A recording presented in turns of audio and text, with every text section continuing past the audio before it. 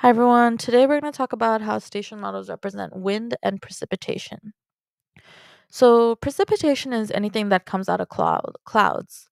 This can be snow, rain, hail, etc. And precipitation is represented by a number in the bottom right corner of your station model. So, in this case, 0.25 just represents 0.25 inches of precipitation in the past 6 hours. So, whatever number you have here is however many inches of precipitation you have in the past 6 hours. Next, we'll talk about wind speed. Wind speed is represented by these tiny lines kind of protruding out of the end of the station model. And these tiny lines represent wind speed, and they have the unit of knots. One knot is 1.5 miles per hour, and a knot is a very common unit we use for wind speed. Now, the bigger line right here is called a whole feather, and the bigger line represents 10 knots. The smaller line right here is called a half feather, and the smaller line represents 5 knots. And all you need to do to figure out what the wind speed is add up the knots.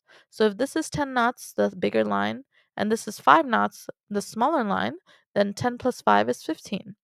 So your total wind speed is 15 knots. That's it. So you might have more of the bigger lines or more whole feathers, or the smaller lines, more half feathers. And depending on how many you have, you just add them up, and that will be your wind speed.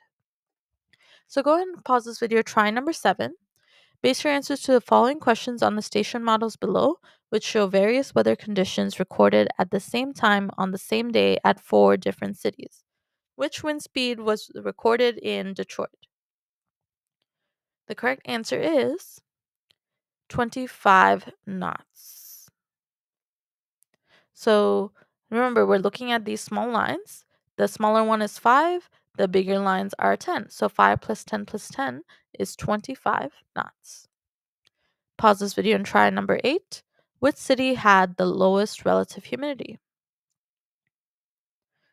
The correct answer is A, Chicago.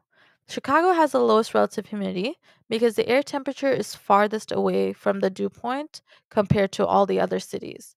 Utica, notice, has the highest relative humidity because the air temperature is very close to the dew point. And that means that it's very likely to rain in Utica. Next, wind direction is shown by this long line here where the feathers come out from, right? So wind direction, it gives you in the explanation the direction in which the long stick is pointing towards is actually where the direct wind is coming from.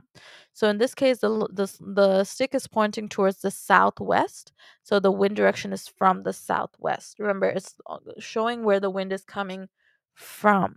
And if you don't remember this, look at your example. It says from the southwest. That will help you figure out that it's actually showing where it's coming from. So go ahead and try question number 9. Actually, skip this question and come back to it. I'll tell you when to come back to it.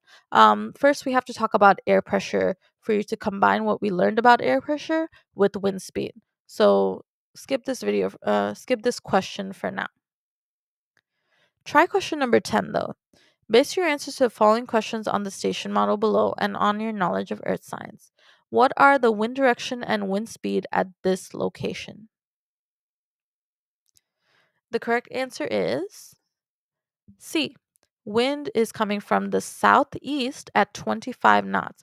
Remember, the long line, the long stick, shows where the wind is coming from. In this case, the southeast, and the smaller lines or feathers represent how the wind speed in knots.